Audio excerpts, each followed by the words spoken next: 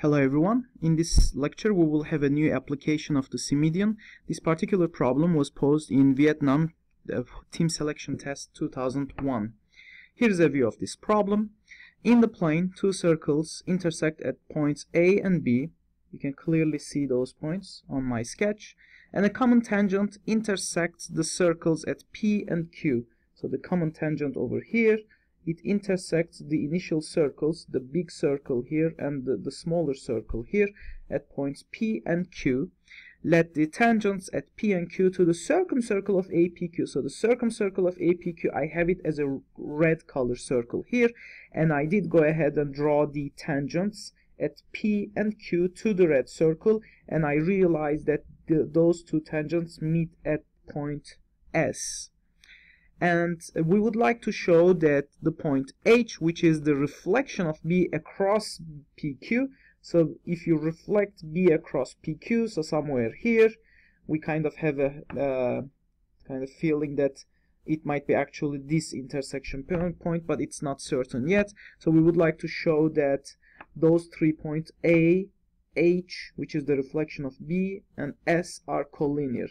In fact, from the way this question is organized, I can see that I have triangle APQ, the circumcircle of triangle APQ, which is the red circle, and then two tangents at two of its vertices, P and Q. And all we did is we looked at this meeting point of these tangents through those two vertices and connected that meeting point to the other vertex.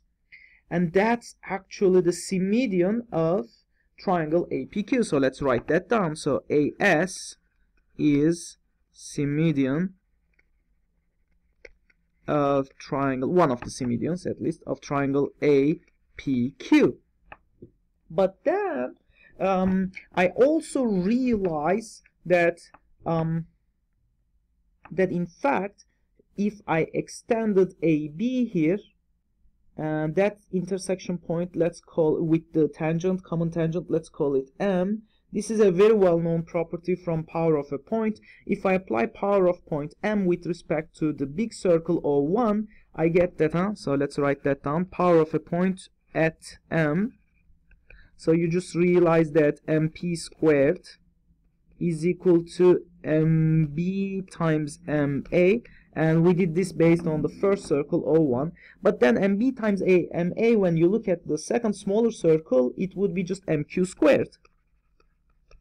As a result, this implies that MP is actually equal to MQ, meaning that M is actually the midpoint, which means AM is the median of triangle APQ. So AM is median. But then using the knowledge of the median and the Symmedian, I know that those two are symmetric with respect to the angle bisector. Now let me step back. So in the question we are trying to find that A, S, and H are collinear. All I will do to solve this problem, I already have my line AS. I need to prove that H, so let me write that down. So therefore show that H is on the Symmedian line AS. So that's what I really need to prove in this problem, right? So far we are on a good run. I already located my median. I know where my Symmedian is. Now the rest of the problem will be using some angle chasing to locate the exact point where H is living and the reflection of B is located. Okay, so let me just open some space here. I will kind of complete the proof on the same page. So I will show that AS and H are collinear by showing that H turns out to be on the line AS, which is the Symmedian point. So for the proof of this claim, so notice that angle PHQ, angle PHQ is simply, so let me show you, PH, so H is somewhere here, Q is the same as PBQ. Let me write it with a red color here. So it would be PBQ, and that's purely because of the reflection property. So that angle is equal to angle PBQ. But then focus on triangle BPQ. So angle, when I look at it, angle PBQ is simply 180 minus 180 degrees minus angle BPQ minus angle BQP. But then one more step, so 180 minus, I realize that angle BPQ, because there's a tangency here, the common tangency, the line PQ here, so I can observe that the minor arc PB is subtended by angle BPQ here, but it's also subtended by angle PAM. So this is or PAB, if you will, PAB. So those two angles are definitely equal, minus, in a similar way, angle BQP subtends this minor arc BQ here.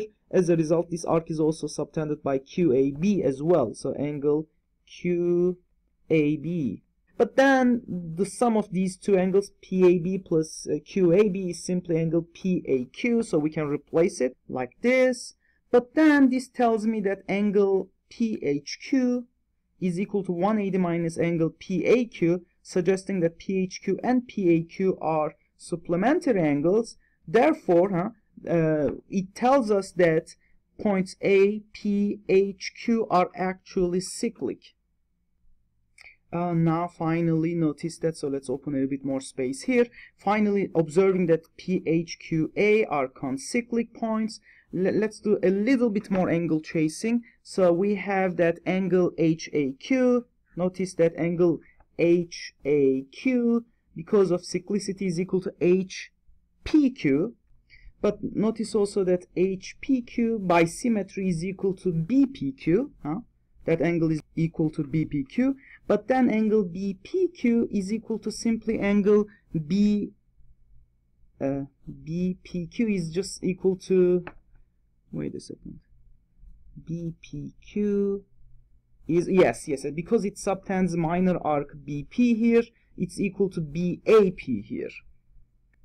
So therefore what we did is, we showed that angle HAQ is equal to angle BAP, but notice that BAP, that angle coincides with the median and this opening here between those two angles. So that angle we just proved is equal to HAQ, but then it suggests that H must be on that line AS, because by definition of the Symmedian, we already know SAQ is the median line, so SAQ is already equal to BAP. So if BAP in turn is equal to HAQ, it must be that SAQ is equal to HAQ. Therefore, H must be on this line AS, so the point H. So this implies that that those two angles actually coincide. And we are obviously done, because now that we proved that H is on the line AS, it proves that A, H, and S are simply collinear points, and we are done.